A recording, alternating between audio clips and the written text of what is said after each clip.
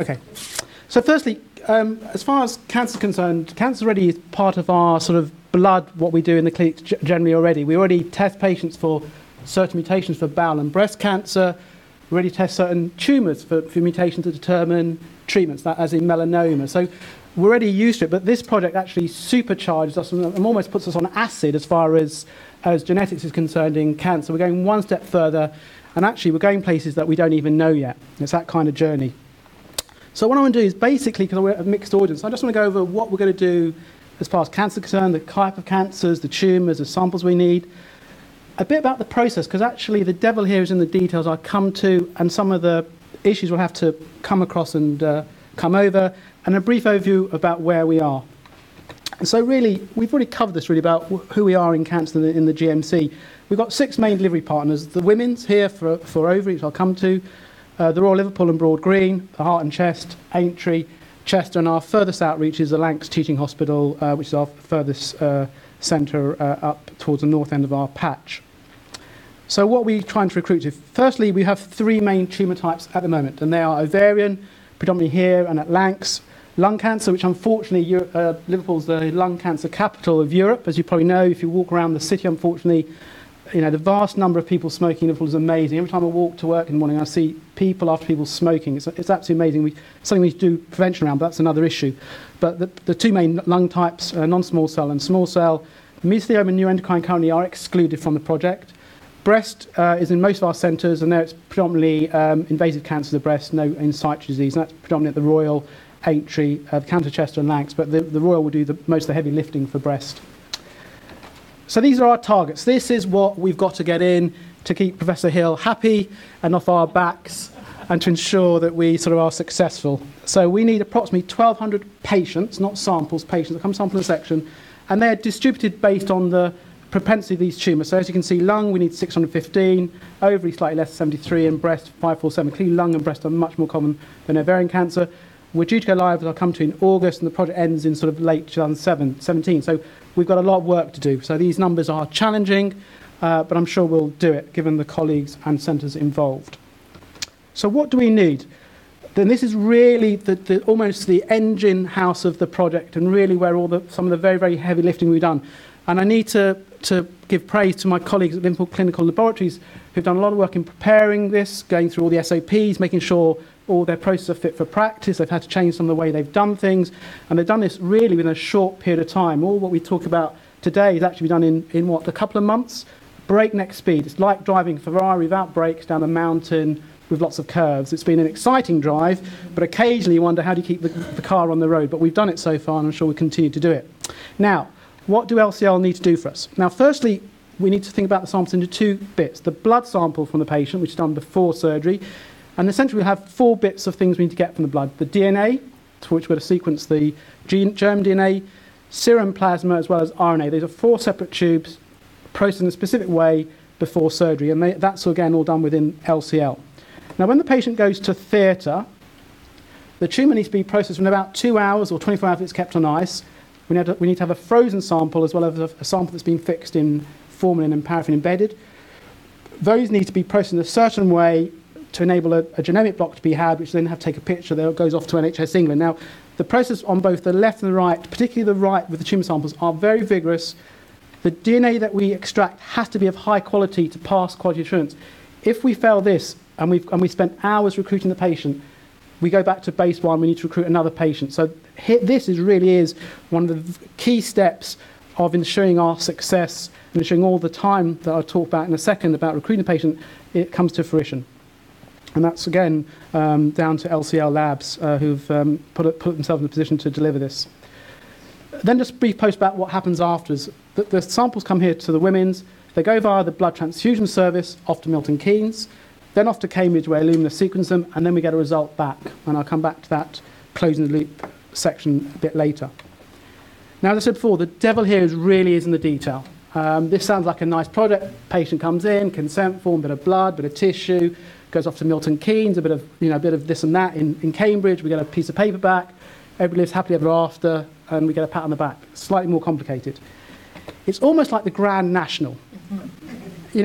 We're in a bit of a race with some other GMCs, and actually we're sort of one of 3 GMCs in the lead as far as cancer concerned again live, Oxford and Birmingham the others. So hopefully we'll pip them. But each step the patient goes through, each step the tumour sample goes through is really is a steeplechase, and we don't get any prize if we fall at one of the fences. So let's just go through some of the key steps: the identification, recruitment, consent, collection, data, and the reporting back, just to give you a flavour about what this will involve at the coal face, because I think then there's an appreciation actually the work involved by colleagues. Now, the entry criteria for the project are 1 of 3 tumours currently. Only patients with new tumours, so anybody who's had a tumour before will not be eligible, because clearly we need patients who we're taking blood off them. We know the DNA has come from a new tumour.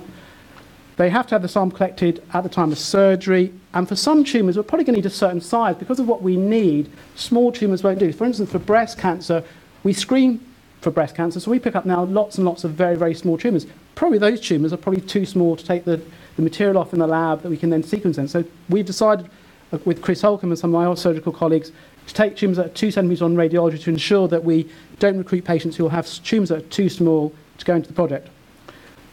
Thankfully, we have a very good setup for identifying the patients. That's the multidisciplinary team meeting that happens every week in, week out, month in, month out. Cancer teams all over the Northwest and in Liverpool and Merseyside meet weekly to go through all the new cases, and that will be the key area for identifying these cases. We're going to have a screen log so we can clearly see which patients are coming through. So if we suddenly have an issue about we're not getting any patients, we understand why we're not getting the patients. Every team member involved in the project will be on the delegation log, so everybody in the team knows their responsibility for delivering the project and knows where they fit into the story. So patient recruitment. This is then essentially in 2 phases. The introduction and explanation phase, which involves us introducing the project to the patient. Now, when a patient's diagnosed with cancer, it's a very delicate moment. The lady walks. I'm a breast oncologist, so I know breast the best, so to speak. Patient walks into the room. They give me a new diagnosis. You've got breast cancer. At that time of diagnosis, we then need to have a follow-on conversation about we wish to introduce you to this project called the 100 Genome Project, and the opening lines to the project. Now that's sometimes a difficult introduction. There's all sorts of emotions at that diagnosis of breast cancer, so it needs to be done in a delicate way and in an appropriate way. So that's one of the challenges in introducing this project to a lady or a man sometimes who may have breast cancer who is wrought with emotions. That consent, that information sheet is 11 pages long. So it's actually well written with questions and answers, but it's a long document. So clearly we need to allow the patient some time to go and read it, digest it, and if necessary, hopefully a follow-up call with our research nurse to discuss what's in the question sheet and any questions and answers. So this will be one of the key steps, the introduction and explanation phase. Then comes the consent phase. This has to be done before surgery, given the nature of samples we're trying to collect. Then there's the issue of primary findings versus secondary findings. So the way the project is designed is that we wish to sequence the patient's DNA and blood for primary findings, which means findings that may be relevant to that cancer, be it breast, lung, ovarian. The secondary findings, as Lynn alluded to, is the high cholesterol, other findings that may be relevant to the patient's well-being or health in the long term, or potentially family members. So we've got to discuss 2 factors, the primary findings and then these additional findings. Once they've consented, then they get a unique number and they're on the path of the scheme. I just want to show you what the consent form looks like, purely to make you understand actually potentially the kind of thing the patient, the form the patient will be signing, the form that the nurse will have to go through to get that one patient onto the study, and why actually everything needs to be tied up to ensure success. This is 17 sections long. And as you can see, every section, the patient needs to read and initial. Now, so this is going to take a little time, and clearly the explanation phase and the information is going to be clear. This section is for the secondary finding. This is actually optional, but clearly we're going to try and get our best to try and get as many patients onto the secondary findings as additional. But just to give you a flavour about what is involved for the patient and for the person taking the consent.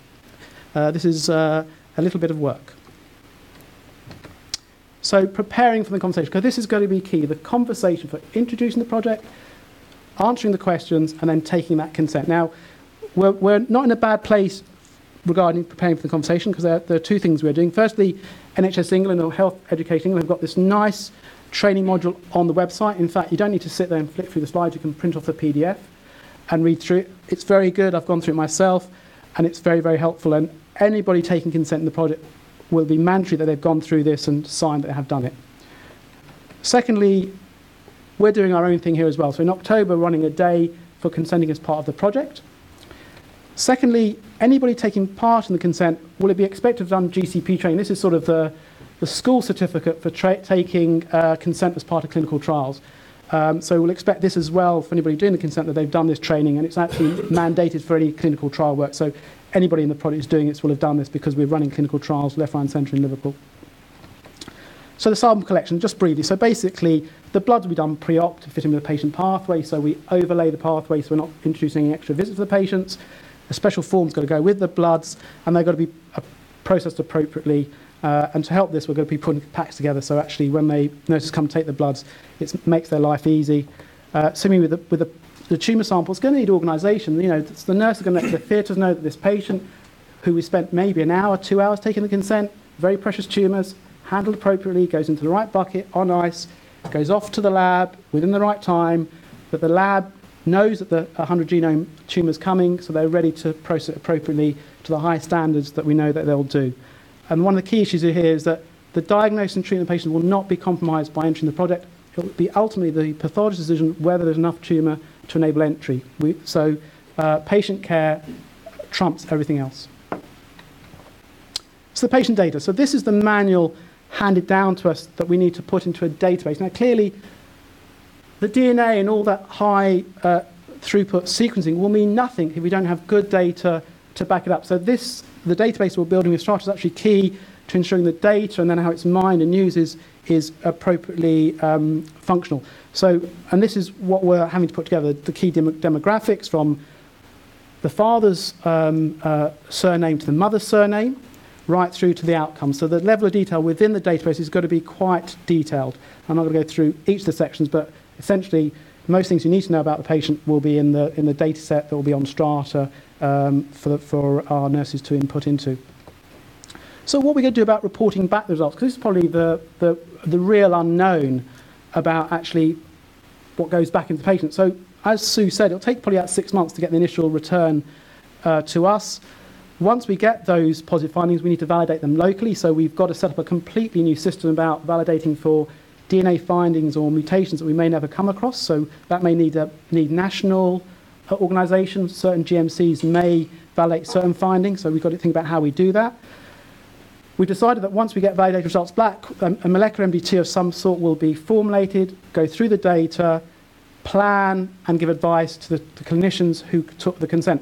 Again, we intend to have our own molecular MDTs here locally, but it may well be, if we're dealing with a very rare mutation that you see 5 times every year in a very rare subset of patients, we may need to have a national MDT. We may be on the phones. We may defer this to an MDT in London. We may get results up to us from London to adjudicate on. So this will need both local work and both national work. We may even have to go internationally with some mutations that may be so rare. So this will be learning on our feet, developing completely new ways of doing things that may transcend GMC boundaries and national boundaries. We've then got to feed that back to our clinicians and then monitor the outcomes. One of the key things is actually how does this transform the outcomes of our patients? How does this transform their healthcare and their outcomes? So a couple of things we may measure against actually: was the patient referred to a specialist service or clinic? Did they enter a screening program? Were they commenced on a primary preventive treatment? For instance, if one of Lynn's rare cancer patients, rare disease patient comes back with a BRCA mutation, they may go off and have a mastectomy. So a patient, as a result of this test, who wasn't known to have a problem with a breast mutation, may go for treatment that prevents it. Where family members tested, actually, we should think about the impact psychologically on the patient of having a positive test for a gene they may not even been expected to. And the other thing we may need to consider is the impact on the wider family. So where are we currently in cancer? So we've got 3 key hurdles yet to complete before we go live. We've got the dry run, which is basically a desktop computer exercise. I had an email from a nice lady from NHS England who wants to come and see me. Of course, I said you can come and visit, but she'll expect to go sit down and go through all our process maps for every single tumour type, expect to know where we find the patient in the MDT, right through to how the sample gets to Cambridge. She'll then report back to Professor Hill, and hopefully she'll sign the certificate saying we're fit to fly. We then have one final step, which is the dummy run. It's the full wet run, where we take a tumour from a patient and run it right through to a blank tube going to Cambridge for sequencing. Once we've completed that third step, we'll be let off the leash to recruit patients, and that's going to be towards the end of August. Now, the IIP phase, the implementation and initiation phase, this initially is going to be 3 hospitals, Liverpool Women's, the Royal, and the Heart and Chest. Now, we've got quite low targets initially because this is the sort of implementation phase, the get up and running phase. We're currently slated to have 3 tumours per site over 3 months, so basically 1 a month over 3 months. I think we'll get more than that, but clearly I'd rather sort of overperform than underperform. This will be a learning experience. This will be the first time we're doing this in the cancer patients. Cancer patients are slightly different from rare disease patients. Remember, for rare disease patients, you've probably had a number of genetic tests already. The language may already be known to you. The language to some of our breast patients and lung patients, ovarian patients, may be completely, you might as well be talking Chinese. So our patients will be slightly sort of less, less known about, or know less about genomics than maybe the rare disease patients. So this will be a learning experience for all of us, including for Genomics England, because this will be we'll probably be one of the first 3 GMCs to go live. Clearly, we need to feed back what are the issues with cancer. Are there any particular problems that need to be changed? This project is not set in stone. It's a very organic project, and I get that feeling already in what's happened to date, is that things will change. We will probably have to change things as we move along. Things will be in flux, which is a good thing. It means the product is learning. It's able to adapt and evolve during its lifetime. While we're running the IIP phase, we'll onboard the other LDPs that I've talked about before, so they're ready to go in once we start 3 months later. And actually, while I've said we're doing 3 cancers initially, we are looking to onboard other tumour types to broaden the patients involved and lessen the burden a bit on the other tumours as well.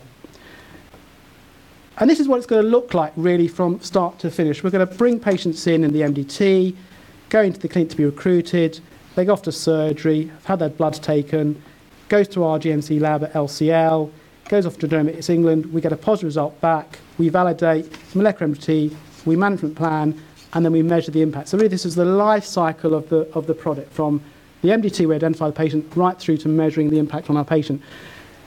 A few acknowledgements. This is teamwork. I mean, I have a rather easy job because I work with very good people, both from the top, Angela, right through to colleagues who are going to deliver this project, right through the middle. And actually, we will be successful not because of me, because of people on this slide, and ultimately because our patients agreed to participate in this project. Thank you for listening. Right.